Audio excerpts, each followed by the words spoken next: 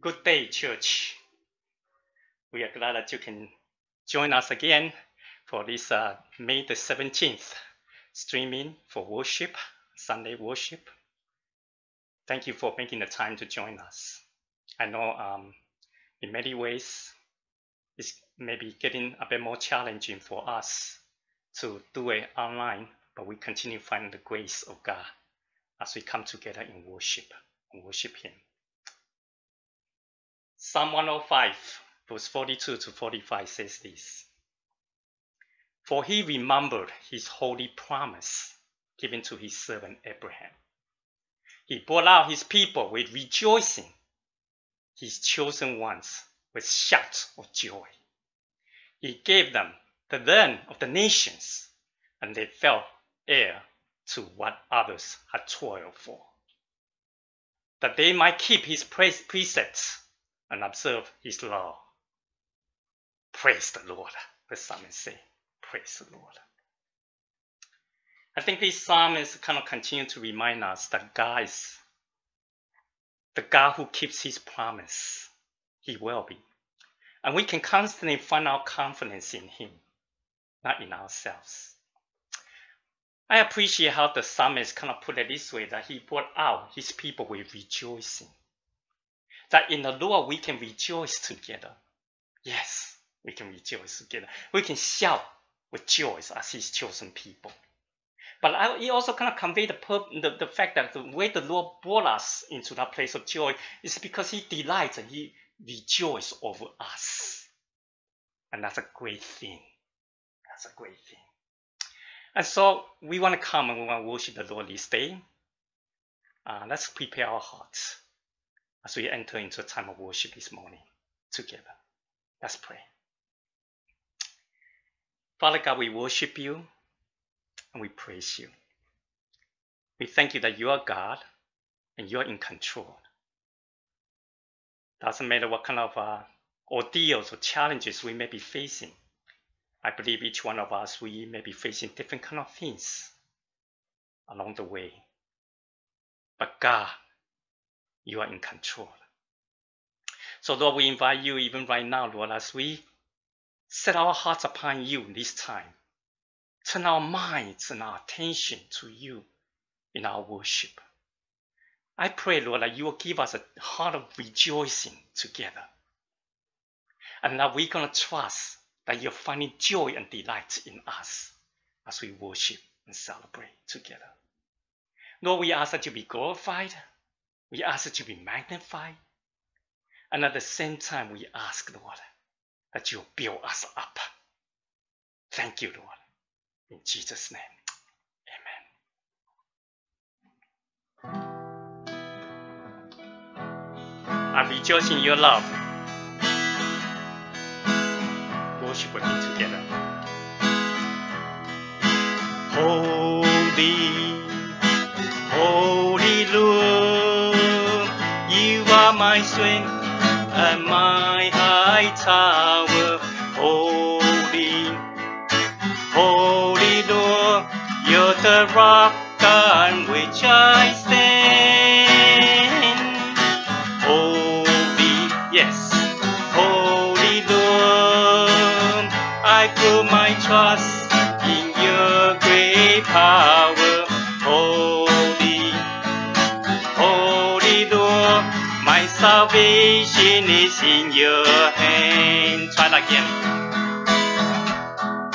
Holy, holy, holy Lord, You are my strength and my high tower.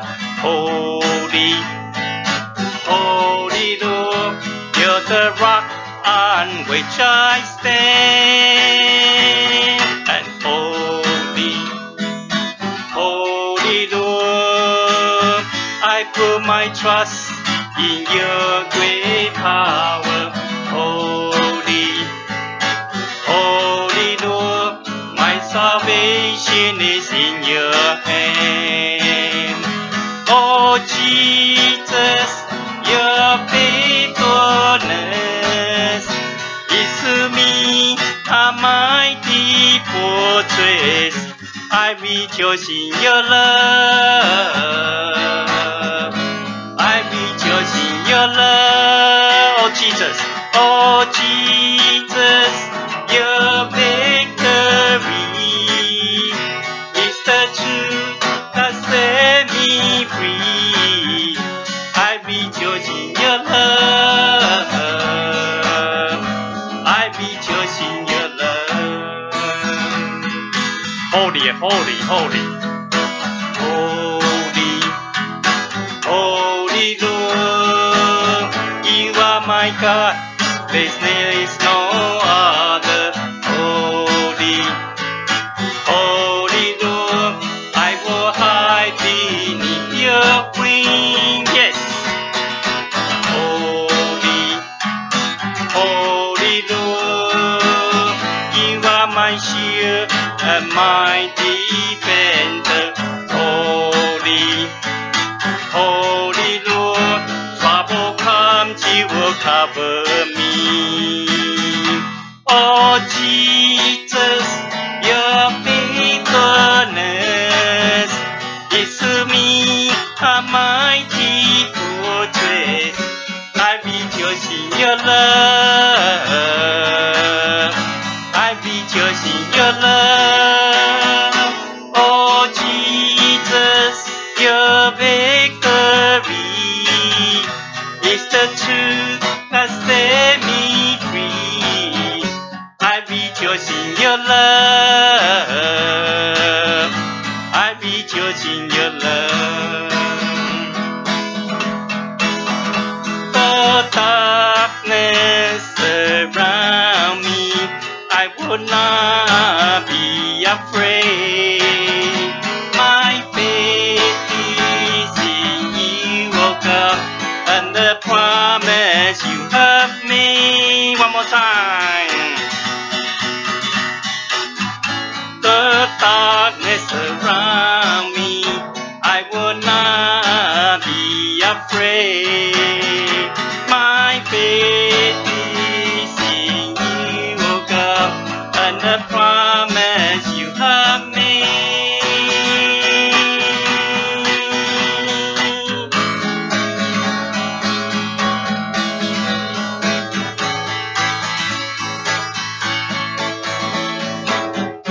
I rejoice in your love. I rejoice in your love. Oh Jesus, your victory is the truth that set me free. I rejoice in your love. I rejoice in your love. I rejoice in your love. I rejoice in your love.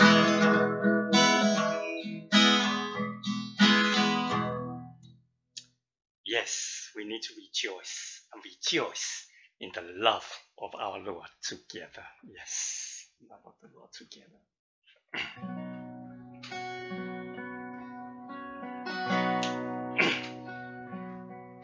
The precious gospel. Jesus indeed is the highest price. He paid the highest price on our behalf.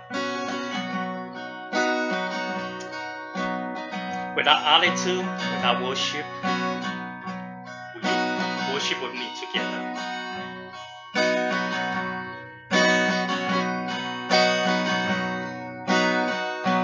Prince of heaven, King of all, he descended from his throne into the world. This Son of God was born in my frame. He bore the cross, despised the shame, clothed in sin, his broken stains, and by his blood, now I am free, now I am saved. For my Jesus paid the highest price, the Lamb of God was crucified, and He deserved my love. He deserved my life. For Jesus paid the highest price. Try that again from the top. Prince of heaven, King of all, He descended from His throne into the world. The Son of God was born in my friend. He bore the cross, despised the shame, called in sin. His robe was stained, and by His blood, now I am free. Now I am saved. For my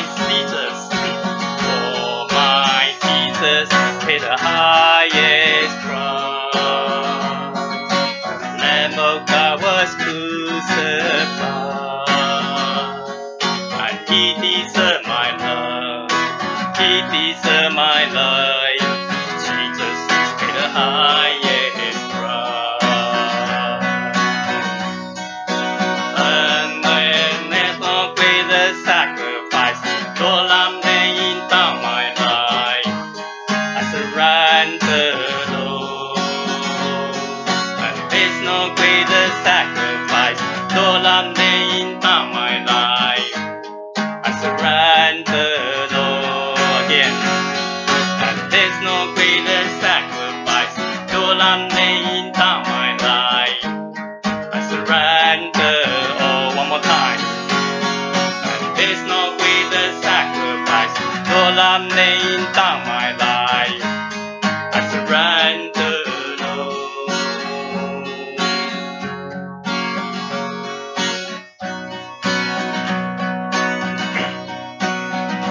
All of heaven held His breath, and creation on His dead. But when Jesus rose, now He is dead. I am alive.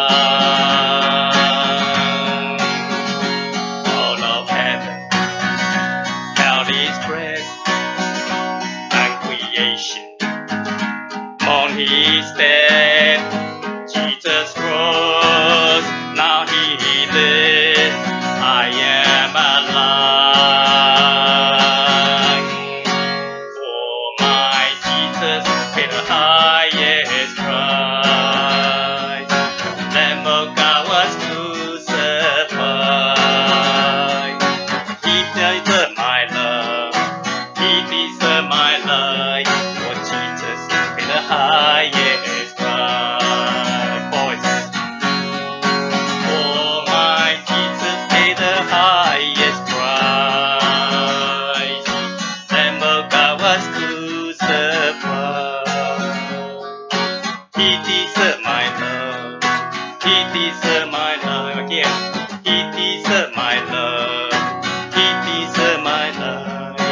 He deserved my love. He deserved my life. For Jesus paid the highest price. For Jesus paid the highest price. For Jesus paid the highest price.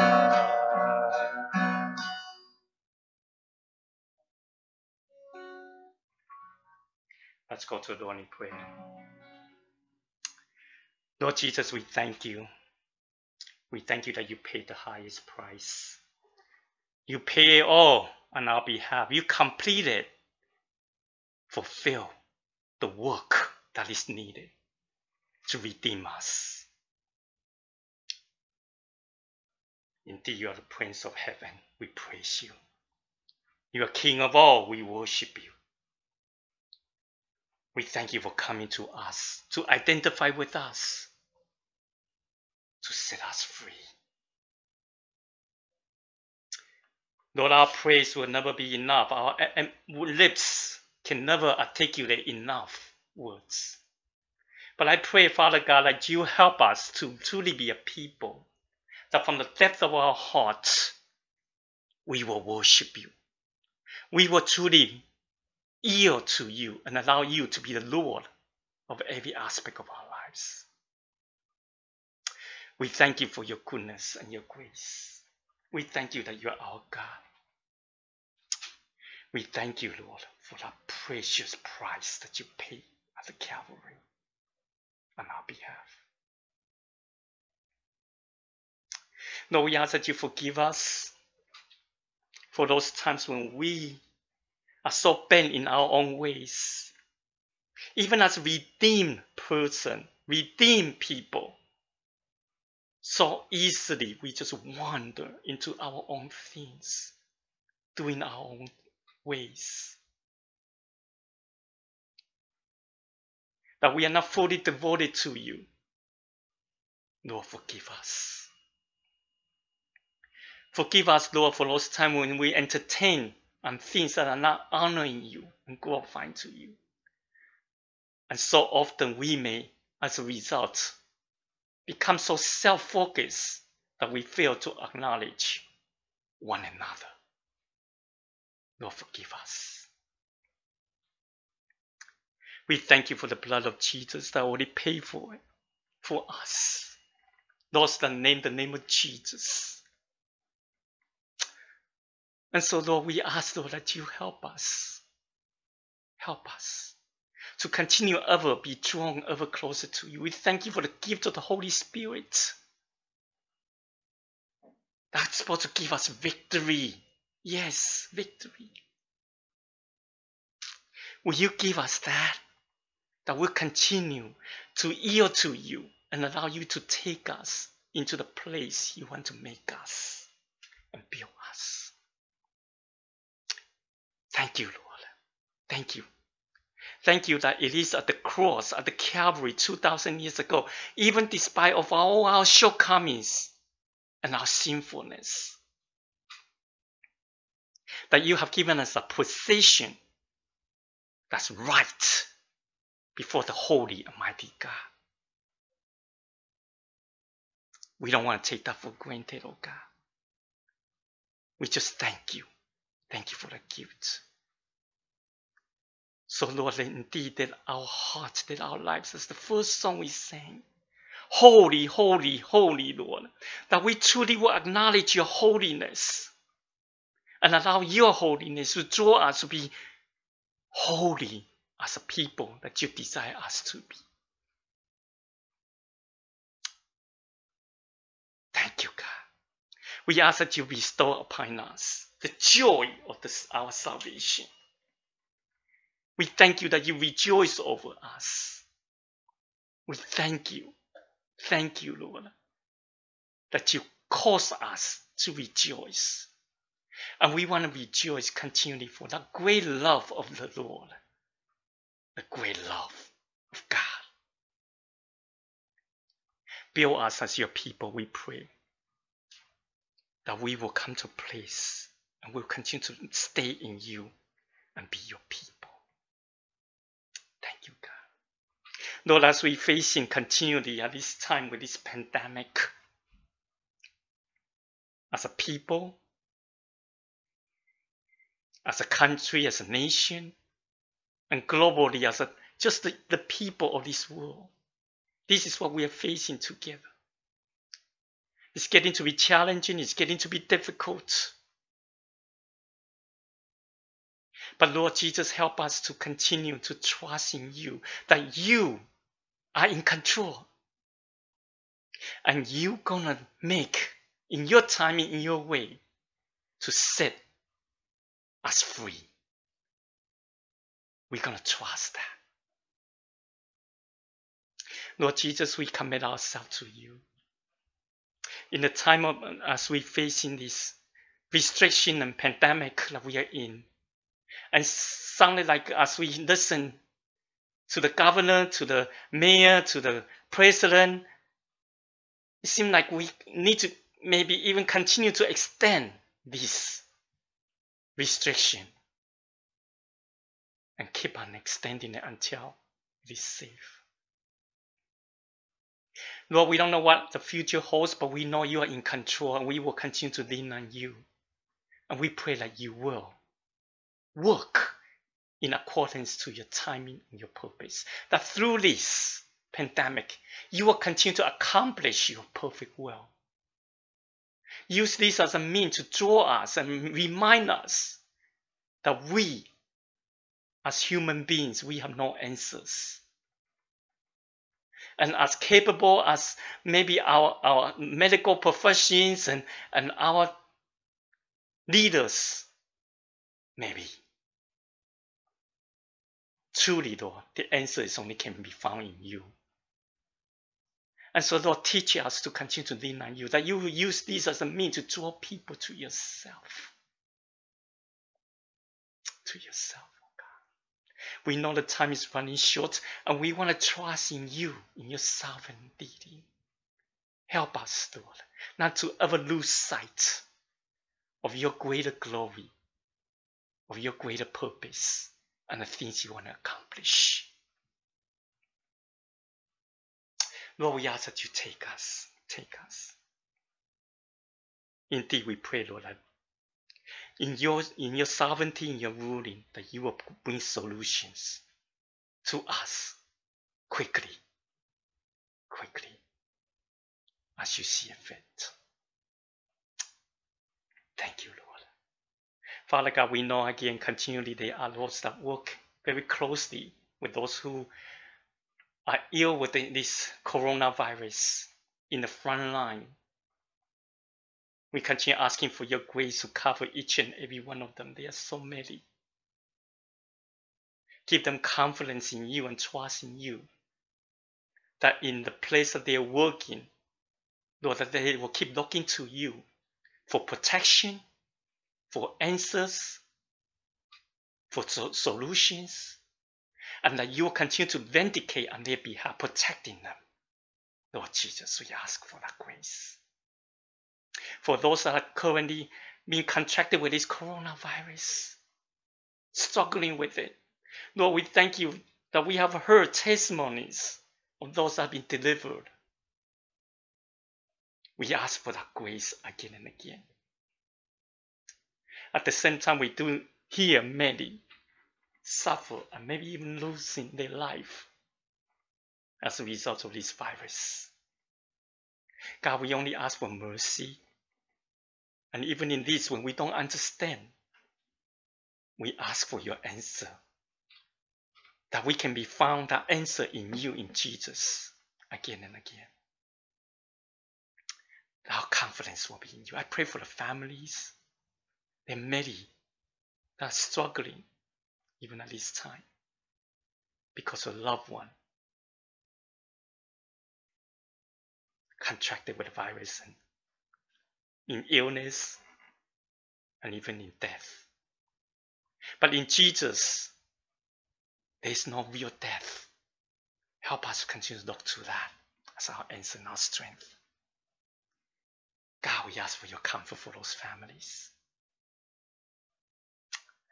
We pray for, even for so many that are just going through challenging time in this season that we are in. Maybe lost a job. Maybe not able to get the food that they need. Struggling financially. God, will you provide for them? Will you allow the church to be creative and how we can come alongside of each other and be a support to each other? God, we ask for that grace. Thank you, Lord. Thank you that you're sovereign. Thank you that you are leading. And we will continue to trust you. Lord, specifically as Brother Evan had brought it up for prayer as he's still in the boot camp. 5 more weeks, he says. Lord, and in many ways, sometimes it's very intensive. God, will you give him the grace and strength that he needs? Watch over him. Thank you, Lord, for protecting him. That even though there were some in the midst that were at the coronavirus, that they were not contract it to one another, pass it on to one another. So we ask for your continued protection. Lord Jesus, that there are those hours that he had to stay up whole night to God. Give him that grace. And his training will allow him to continue to realize that his dependence upon you, Lord. Lord, I ask for your grace to cover him even at this time. And that he will continue to worship you. Thank you, Lord, providing a means for him to be able to connect with believers, able to worship even during the boot camp. Give him that grace. For Nikki too, Lord, we ask that you give him that grace as he served with the U.S. Air Force in Japan. Continue to allow him, Lord, to have that added grace and strength for your glory, O God. And that he will be able to find time and to connect and fellowship with believers. Lord, we commit to you. Thank you for this time. And as we enter continually in our worship into your word, we ask for your presence. Invite your presence continue to be in our midst. And lead us, we pray in Jesus' name. Amen. I'm going to give this time to Sister Linda to lead us in scripture reading. Hello, brothers and sisters. We're reading today from Acts chapter 26, verses 12 through 23. Acts 26, 12 through 23. On one of these journeys, I was going to Damascus with the authority and commission of the chief priests. About noon, King Agrippa, as I was on the road, I saw a light from heaven, brighter than the sun, blazing around me and my companions. We all fell to the ground. And I heard a voice saying to me in Aramaic, Saul, Saul, why do you persecute me? It is hard for you to kick against the goads. Then I asked, Who are you, Lord? I am Jesus, whom you are persecuting, the Lord replied.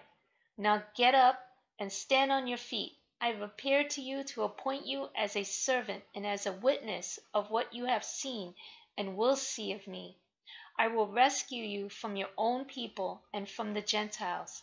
I am sending you to them to open their eyes and turn them from darkness to light and from the power of Satan to God, so that they may receive forgiveness of sins and a place among those who are sanctified by faith in me. So then, King Agrippa, I was not disobedient to the vision from heaven, first to those in Damascus, then to those in Jerusalem and in all Judea, and then to the Gentiles. I preached that they should repent and turn to God and demonstrate their repentance by their deeds. That is why some Jews seized me in the temple courts and tried to kill me, but God has helped me to this very day, so I stand here and testify to small and great alike. I am saying nothing beyond what the prophets and Moses said would happen, that the Messiah would suffer, and, as the first to rise from the dead, would bring the message of light to his own people and to the Gentiles. This is the reading of the word of the Lord.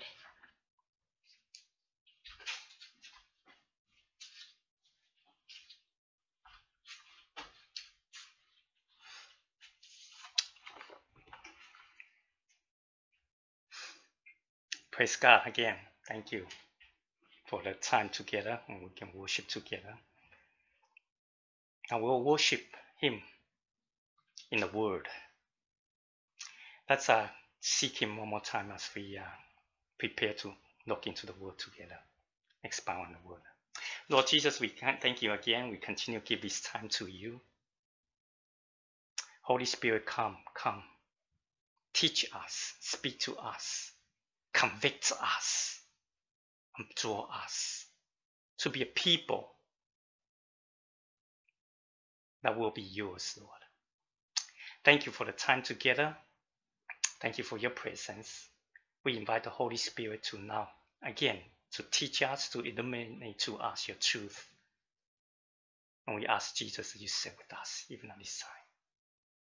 We commit this time to you in Jesus' name. Amen. In season and out of season. That's what our title is. There's a fellow by the name of Ken Hoggreen. He did a little research and wrote something called the Reason to Believe. He had a kind of a website called Reason to Believe. He actually did lectures at Biola University on Christian apologetics.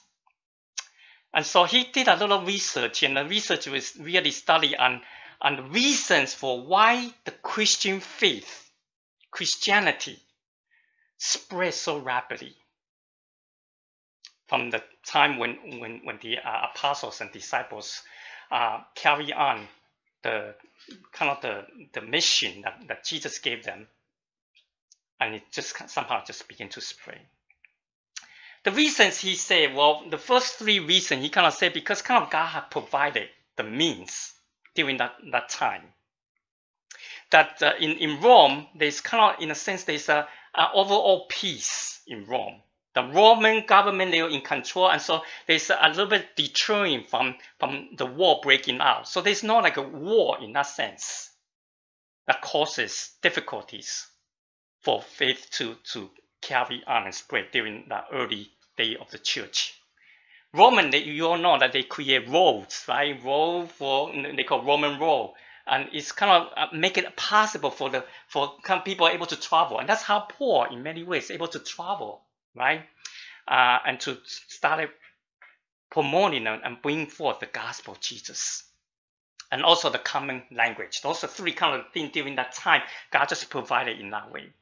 The Koine Greek, right? It's a common Greek that's been spoken like English today, spoken all around.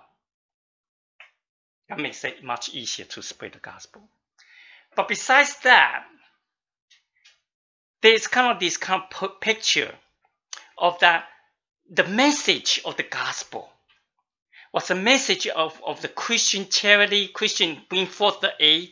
This is part of that wholeness of the gospel message that Christians brought forth to care for those kind of underprivileged people that so many times in those days, as the church began to expand, people there's no like a welfare kind of thing, like taking care of those who are in need. So church can step in as part of the wholeness of the gospel message. And also, in a way, kind of elevate the classes, elevate the women, elevate those slaves, and kind of elevate the classes. That's kind of part of the message, the wholeness of the gospel message. So Christianity came in to kind of put away a lot of those distinctions, class distinctions, and to elevate people. Part of that is really the whole gospel message, the gracious plan of the salvation. And we read that as then the guidelines in our reading. Really, it's really Paul's message, the gospel message, the power of the gospel to able to save. And so this kind of overall kind of like universal faith, the Greek Gentiles along with the Jews are all included, all people of all ethnicity, that this gospel is reaching out to. And that's a message that the world has been waiting, longing to hear in that sense. Of course, there's also the courageousness of the martyrs. In a sense, even though in the Roman Empire at that time, there may be overall peace, that there's not a lot of war taking place, they were persecuting Christians. But Christians were courageous because of their confidence. It's also, again, the part of the wholeness of gospel, the confidence of the resurrection. And Paul continued using that as his point when he speaks. But because of that, there is an essence of that they are committed. There is a commitment of the believers to this good news of the gospel of Jesus Christ. And then so all that is kind of in part of his study, he found that Paul, Apostle Paul himself, God had used him uniquely to bring forth. He was undeterred, passionate, same thing as all those being martyred, Christians being persecuted, to advance the gospel of Jesus Christ. And that was why the reason the gospel just began to expand, starting from the early church and all the way to us. This is, again, somewhat what we have witnessed and examined in the book of Acts, right? is the work of the Holy Spirit, inspiring God's people. Paul indeed was passionate and undeterred by the message of the gospel. After Jesus kind of grabbed hold of him, right? That's really what the passage we're looking at today a little bit. God used him and powerfully, therefore, to advance the gospel of truth, both to the Jews and to the Gentiles. Literally, right? But by this early church patriots, right? They churned the course of the history. And the very reason today, even to us in our generation, we are privileged to be able to have the gospel carried to us, even to our day. We want to kind of examine this again just throughout the passage today, okay? Again, Paul's passion for the gospel is the only mean for life, for salvation. And this is so evident for Paul, it cannot be mistaken in that way. Paul stated to young Timothy as he was about to come to an end of his life in 2 Timothy 4:2. He challenged Timothy this: preach the word, be prepared in season and out of season. Correct, rebuke, and encourage with great patience and careful instruction. What Paul is kind of conveying to young Timothy is simply this: when it is convenient and when it's not convenient, right? We are to proclaim and to carry on this whole counsel of the gospel.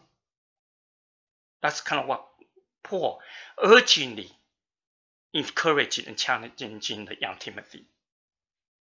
There are those times in our ignorance, right? We'll have no ear to really hear, no eyes to see the truth. But God continues to work patiently with us. He opened our eyes so that we could see. And so he ministered to us. And in the same way, kind of what Paul is challenging young Timothy is that then God's call for him, for young Timothy, and for the church. Likewise, we are to do the same for others. We are to do the same for others. Today's passage, as Paul had really been taken into custody, as we already been looking at together, because of his faith, his conviction of the resurrection of Jesus. Right? That's always his message. And so we studied a little bit before Governor Felix, Acts 24. They couldn't find anything wrong to charge him with, but left him in prison in Caesarea for 2 years. 2 years. Eventually, Festus kind of succeeded him. And Festus, in chapter 25, we didn't get to look at that in that sense, but he more interested, Festus is more interested to please the Jews than to do what is right. Again, it's the same thing. If you look through the chapter 25, cannot find anything really wrong what Paul has stood for and that they can accuse Paul of. Right? But again, it's kind of the same thing. He doesn't want to kind of praise it and to make a decision on his own. And so he likewise just continued left Paul in prison in that sense. Paul in chapter 25 appealed to Caesar, and so it was Agrippa came. At the end, when we're going to look at it, basically is that he just simply said, well, you appeal to Caesar, then Caesar you will go. And that's eventually, we will look at a little bit of that later on as he'll be going forth to Rome, as even the Lord Jesus had said that will happen. But then the point is, even as Festus cannot make a decision and left him in prison, then King Agrippa came. That's kind of the background of it a little bit. So Agrippa decided that he wanted to hear from Paul himself. Right? And that's kind of where our passage is at. The verses today is part of Paul's defense before King Agrippa. Just like Acts 22, Paul, before the mob, he was sharing his testimony. So here, Paul is before Agrippa, he actually shared his testimony and then his defense as well. This time we want to just examine a little bit more in detail of Paul's testimony. Okay, a little bit more in details. What we can learn from Paul's model and patterns of his call. And as a result, how he began to encounter, because of the encountering of this living gospel, how that affects Paul. And it should affect us in that way. Paul's life and his call, if we, again, just kind of, if we get to read a little bit, we didn't get to read it, okay, because I'm trying to save some time, a long passage. Verse 4 to 11 basically, again, is really what his life was like. He was raised very religiously as a Pharisee, convinced and strongly opposing the name of Jesus, convinced that this a cultic group and he strongly opposed the name of Jesus. Very adamantly, Paul persecuted the follower of Jesus. And that's kind of what we read in kind of verse 1 to 4 in that sense. And in an essence, Paul was saying before until the heavenly visit from Jesus, right? Vision from Jesus. He was very religious, but blind. He was very zealous, but zealous for the wrong cause. And to King Agrippa, so verse 13 and 14, he says, about noon, so he was sharing his testimony, right? As I was in the road, I saw the light from heaven, brighter than the sun, blazed around me and my companion. We all fell to the ground, and I heard a voice saying to me in Aramaic, Saul, Saul, why do you persecute me? It's hard for you to kick against the goads. Verse 13 and 14. Paul was kicking against the goads. What's goads? It's kicking against the called the pricks to kind of get the animal to behave or to move in certain direction, right? Figuratively, it's kind of saying he's actually resisting or fighting the authority, and in this case, the authority Jesus. That he struggled against. He was struggling against the one who had appointed him, Jesus, and his appointment to be the instrument that God wants to use him. So Jesus can't say he's actually kicking against the pricks. It's hard. It's hard. I wonder if we just look back in our own lives, can we identify with Paul in this way? Can we? That literally we were blinded spiritually. We couldn't see the gospel truth. And in many ways, we were like kicking against the goads. I was like that. I share many times about my story. I like superheroes, right? I hate bullying because I was being bullied. Zealous. I was zealous. I wanted to kind of to stand up for a cause in my own rights, in my own eyes. But I was blinded. I was blinded from the spiritual truth of my own sin, my pride, my self-righteousness. Paul literally has all the glamours of a successful religious zealot. And so, in that same sense, if you want to kind of say he was blind spiritually until Jesus literally knocked him off his horses and caused him physically blindness until his spiritual eyes would open. And a lot of times, sometimes God allows us those things to get our attentions, right? So that we can see. Paul was blindly persecuting God's people. In reality, as Jesus said in verse 14, he was actually persecuting Jesus unknowingly. I am Jesus whom you persecuted, the Lord replied. Jesus' call of Paul here was to be the Lord's faithful servant and to testify to all that Jesus had bestowed for him. It's interesting. It's interesting that in Paul's own life, he was persecuting Jesus, but then Jesus grabbed hold of him, right, with the gospel and made it known to Paul. So that Paul is to be his servant, to be witness of Jesus, testify to what he has seen and will be seen, how Jesus is doing. Verse 16.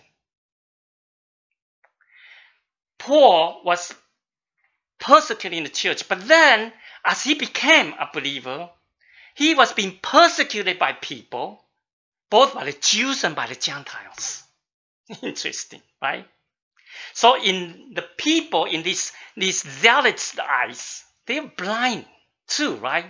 People were persecuting Paul, and in that sense, because Paul now representing Jesus, so in that same sense, these people persecuting Paul, they actually persecuting Jesus also.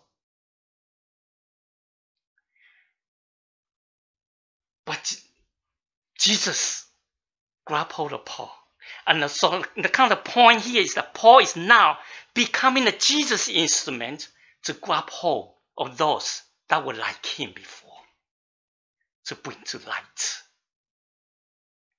Paul's call basically is this. He was blind, he persecuted Jesus, and Jesus has shown him mercy. And now, knowing that others were persecuting him, in reality they were persecuting Jesus because they were blind, right? So now Paul is sent to them so that they will be spiritually be open, the blind eyes will be open and receive the same mercy as Paul had received. That's kind of really the call that God had Paul. How blind are we? How blind are you, am I, when we reflect back before Christ, before Jesus? I wonder if all of us can relate to Paul's call in that way. Sometimes, it's harder to really be able to see our own blindness. When our lives are not all messed up, right? Sometimes we hear the people that their lives are all messed up. And then when Jesus touched them, they can say, oh yeah, my life was really a mess. And they can really testify the power of God. But a lot of times for us, sometimes our life is not in that kind of situation. And so we don't feel like we don't really have that life transformation story to tell that we've been redeemed. For me, I think, is that I really have to say, really God's grace. God's grace. Yeah, I had, when I was younger, I was being bullied, and there were some of those issues of growing up years, right? But overall, my years as I was growing up was actually not really such a tough years. I was kind of sheltered by my parents in that way. I didn't have to go through many of those hardship. As a lot of times you hear those testimony of those people, maybe in desperation, in gangsters and things like that, and then God turned them around. No, I was pretty sheltered. There was no harshness of life. Really, for me, I really feel like I really don't have those exciting stories, right, to share in that sense. I could very well be oblivious in that sense and just be religious only. And for a period of time, that's what I was.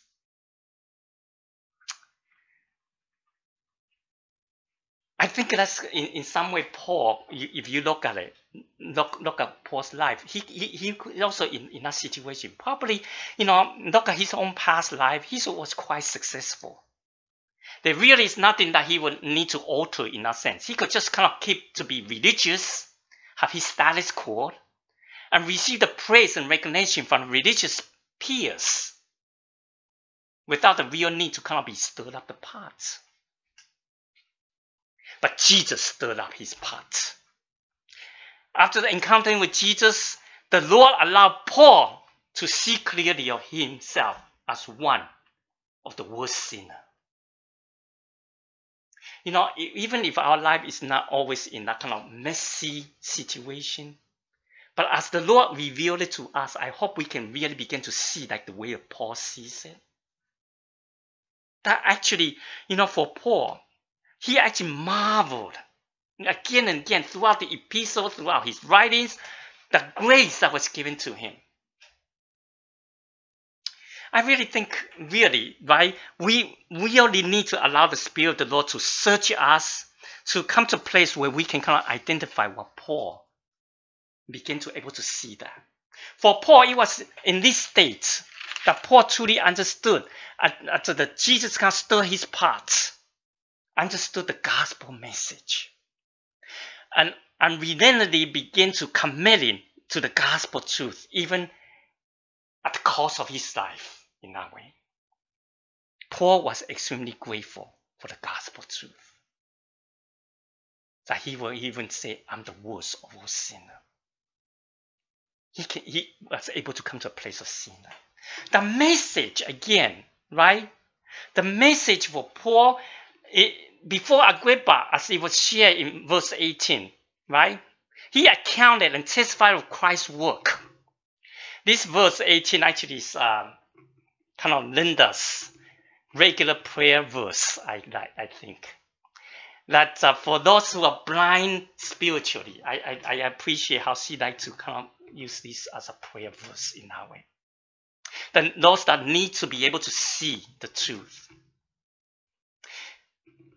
The prayer is the verse, and Jesus actually conveyed that, okay? For what Paul needs to be doing is to bring about that Jesus' word, right? And this is the heart of Jesus, to open their eyes, the eyes of those who cannot see spiritually, and turn them from darkness to light, from the power of Satan to God, so that they may receive forgiveness of sin and be placed among those who are sanctified by faith. Jesus said, in me, that's in Christ. The gospel truth. What's the gospel truth? Here again is that Jesus will want all who are spiritually in darkness, to be able to come to the light of life. And from the domain of Satan, those who have been trapped, right? Those in darkness are in the domain of Satan, to bring them to God. This is the heart of God. This is the heart of Jesus.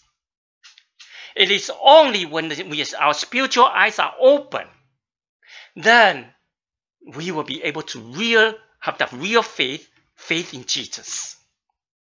And it's there that people can truly receive forgiveness of sin and be placed fully right, and be made completely holy in Jesus.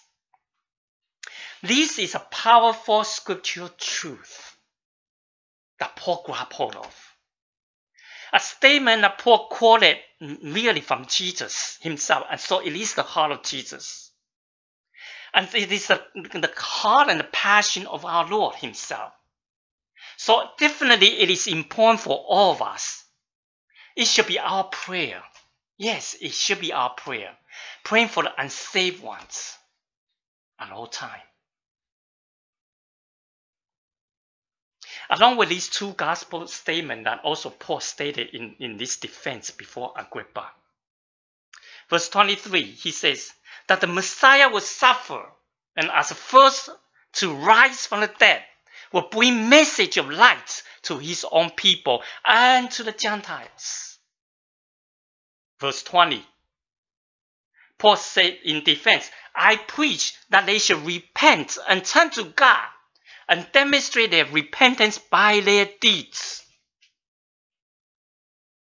This speaks of God's heart, right? Christ's complete work of salvation. If you put these statements that Paul is making, defending before Agrippa, this is what is conveying. It is that Christ complete the work of salvation, of revealing. He revealed his plan. And Jesus brings deliverance. It is only in Christ. the forgiveness, and his work of sanctification to make us holy. And he also conveys the role for each of us, that our responsibilities to repent and to have faith. This is to seal this salvific act of God. These are God's essential truth, the heart of the gospel essence. Yes, this is God's gospel essence. So brothers and sisters, we must not become so lax with this conviction. I know it's kind of something we heard of it many times, but we cannot be lax in this conviction. We need to allow the Spirit and allow God's word to refresh us of this truth. This is what convicts Paul, so that he becomes so passionate. Right? To renew us again and again of this truth. We need the Lord to renew us in this. When we have this kind of strong conviction of this gospel truth, I believe it will move us to be passionate for the Lord, for the gospel, and it will move us to be passionate for the lost at all cost. We may not have so many so-called exciting stories, but when we are convinced by this gospel truth, it will move us. We will desire to see the lost, to be part of those being forgiven and being saved.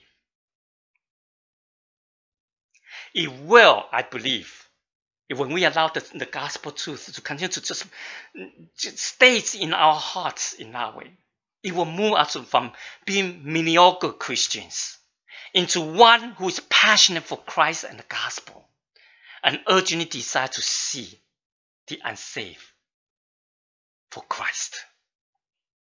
In season, when it's convenient, and out of season, even when it's inconvenient for us. It drove Paul into obedience. This is what he stated. In the midst of being falsely accused, that did not deter Paul. In the midst of being persecuted, left in prison, facing death, yet passionately he followed Jesus' call and reached out unrelentingly in that way. If we look a little bit on verse 19 to 23, we cannot see that Paul really recount these reasons, right? That why he was on trial before Agrippa and why he was being persecuted. He said, really, right? An account of really understanding this gospel. He was obedient to the call from above. Verse 19. Our call from serving God, when we understood that it has to be from above, it has to be realized that it's from Christ, not of our ambitions only, right? We need to truly obey. That's kind of the call here. It causes Paul to be faithfully staying and standing on what is the truth of God's word. He says what the prophets, the laws had said in verse 22.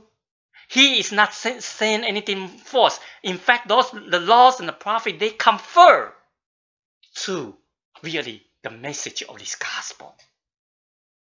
That we need this Savior from above. And because he realized of God's big heart to all people. Gospel is for all, for Paul. He mentioned it, so he was being faithful to the Jews, to the Gentiles alike, to small and to great alike, to even to those who may act like the enemy of the cross. He continually to be faithful in proclaiming. You look at verse 20, verse 22, and 23. That seems to be what Paul conveyed. And that he will continue to do so for Paul to trust God in his calling and for God to come through to help. We see that in verse 22. I think this is a little bit really what Ken Hallgreen what I mentioned before in his study show, that despite the persecution for the believers throughout history, right, God's people understood the truth of the gospel, the power and the hope of the gospel. And they will use any means that God has provided to faithfully carry out the gospel message to all people. And that's the reason the gospel spread like wildfire throughout the world. That's the reason for this rapid spreading of the Christian faith, as Ken Hallgreen stated. Paul shared his conviction, but it cannot just be Paul's conviction though. I think to all of us who name the name of Jesus, this has to be for our call as well. The call that Paul had has to be the call for us as well. Sometimes it's so easy to just think, oh, Paul is a great guy. And so this is specifically for Paul. We see Paul indeed was very passionate for the call. But this must also be for our call as well, right? Not just his, it must be ours, the call of Christ. Because this is the heart of God. Without this kind of seeing the gospel, able to see the gospel, we are blinded. We may be feeling like we are so okay in our own ways. But in reality, like Paul, in my own life before Christ, it is like we are blinded. We cannot see our own sinfulness, the depravity of sin in our own life. Brothers and sisters, this is what Paul endured for this gospel. Throughout the history, this has been a hallmark for those who carry the gospel. To serve the Lord, ministering to those who are lost in the world, to bring hope, and even silencing the oppressors. This has always been the gospel message. Again, the heart of Jesus is that as he sent it out to Paul and spoken by Paul here, is that it is to open their eyes and turn them from darkness to light, from the power of Satan to God, so that they may receive forgiveness of sin and place among those who are sanctified by faith in Christ. As he helped Paul through it all, we can be sure if we are faithful to God, he will help us in this manner as well, in our ordeals and whatever we're facing. You know, we are in a season of challenge right now, no doubt, right? With this pandemic. But as many churches begin to realize, and the church may not go back to the kind of the old normals that we are accustomed to for a while. Not anytime soon. And this may cause some of us to feel apprehensive and disoriented. It definitely caused me to feel that way a little bit. But with this reality and this challenge, I hope it, nevertheless, as we, the people of the gospel, it will cause the church to rise all the more and stay true to our call. If we need new vision, we will seek God for new vision. If we need to be creative, we will be creative to continue advancing the truth of the gospel. If we need help, we will call out to the Lord for help. Right? But we will not let this pandemic to cause us to lose our calling and our mission. Historically speaking, history has shown us church actually rises in the midst of adversity because we serve a living God. We serve a living God. In my prayer, I pray a little bit about for Evan, Brother Evan. I had a conversation with him last week. Real time for him to able to even get on the phone to make a call. But he was telling me that in his training, he's getting to be very tough. He's not accustomed to it. He says he's not that disciplined, you know, and now, until now, he faced this. He had to become very extremely disciplined. He had to get up really early in the morning, every day. And then there are those days that he had to take turns to be what is called a fire guard. You know, stay up the whole night to guard and protect those who are, you know, at the camp, so-called. He cannot doze off. Cannot say, oh man, I'm so tired, just gonna take a little seat somewhere. Alert the whole night. And they had to take turn in doing that. He shared how difficult it was for him and realized that, you know, in this training, that he in many ways, it caused him that he had to you know, it really required a lot from him in that way. But he realized that part of it is really a training for the real mission. So as difficult as it is, he's learning to adjust and to adapt. So in that same sense, as we, even in our time, we may facing challenges. COVID-19 indeed is a challenge for our generation nowadays. But were we able to rise up and to adjust even in that way? Because ultimately, it is this gospel, right? In season and out of season, will we stand firm? When it's time, it's convenient, and at time that's not convenient, will we stay firm? Will we be convicted of this gospel truth? I think that kind of really illustrate and live it out for us, model it for us, right? Well, we can have this conviction of gospel truth. Yeah, maybe, you know, now we are in the out of the season, right? In a season that are not convenient for us. With this great restriction from so-called the old norm, we are experiencing that. But we must continue seeking the Lord. Allow Him to remake us and become even stronger for the gospel's sake until Jesus comes for us. So I'd like to challenge that we do that. Sometimes we look at the example of Paul and we say, oh, Paul is a great guy, and we just left it with him. But I'd like to encourage and challenge. What Paul modeled for us, hold it to heart. In season and out of season, we will live undeterred for the gospel. Will you continue seeking the Lord with me for this grace together? Together to this grace. I'd like to ask that we conclude with this song, to be faithful, to be faithful.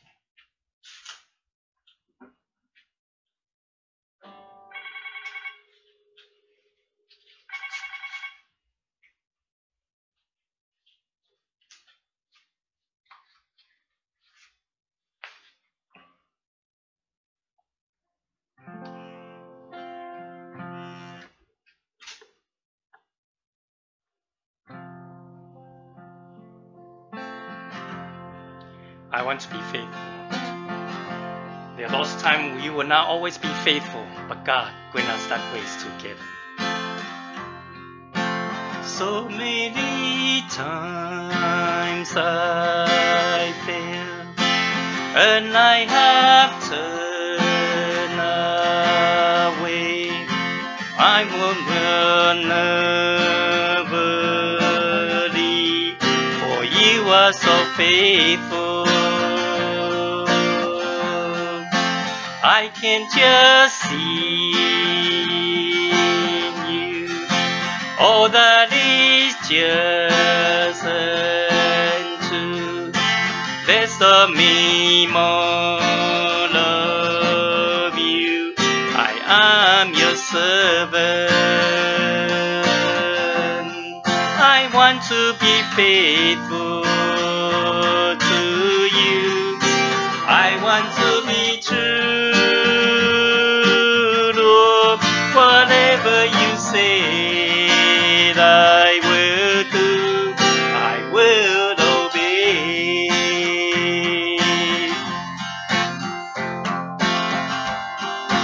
Help me to walk in truth, never to stray from you. Lead me in righteousness. I want to follow.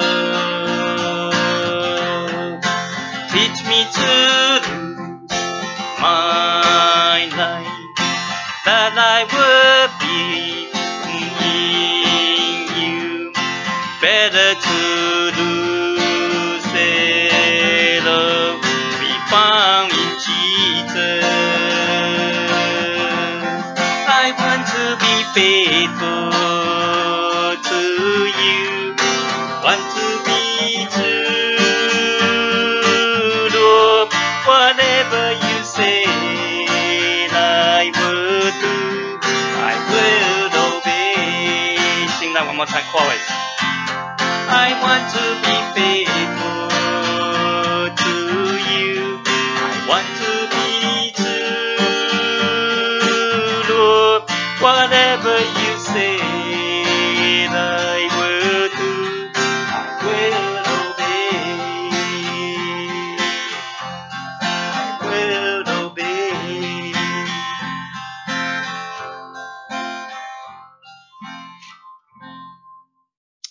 Let's close with a word of prayer together. Lord, according to what Paul stated even before Agrippa, I have not disobeyed the vision from heaven. Lord, I pray that we will obey, we will choose to obey. We want to obey you. Not obey out of obligations, but obey because we are grateful. Lord, I ask that you will show us continually where you brought us from. It is so easy, oh God, to kind of discredit of what we were. We make light of sin, the depravity of sin, and we don't appreciate the gospel fully. Lord, I pray that you help us as your people, that we will become passionate. We will be convinced of the reality of the gospel that saves us. And we will not be deterred from in season and out of season to be faithful to your calling. God, grant us that grace. Will you receive God's blessing together with me? To the great God who truly is to worship. The great, holy, and loving God who grant us that grace when we don't deserve through Jesus.